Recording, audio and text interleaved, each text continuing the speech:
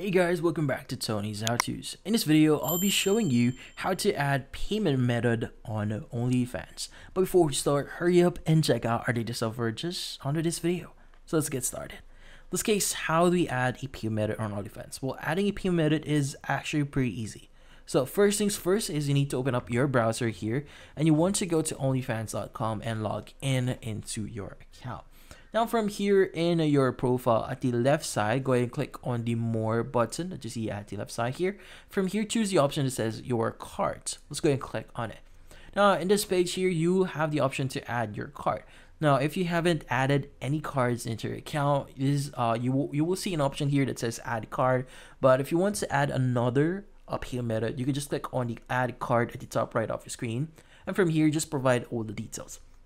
Now, it is really important that the details that you'll be providing here are correct. Like, for example, the country should match where the card was released. So make sure to choose where that card was released. So if it's released in Australia, make sure to choose Australia here and indicate your state, province, address, and even your zip or postal code.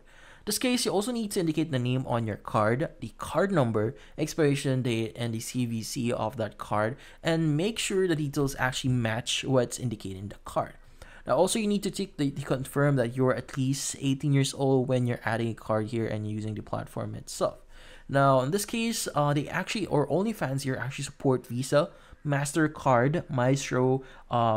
We also have the Diners Club, Discovery, and JCB cards. So if you have those cards, they actually support that. So in this case, just click on submit and you'll be able to add your card. Now, whenever you want to subscribe to an account, you just click on the subscribe button here, choose your payment method, and just click on pay, and you're all good.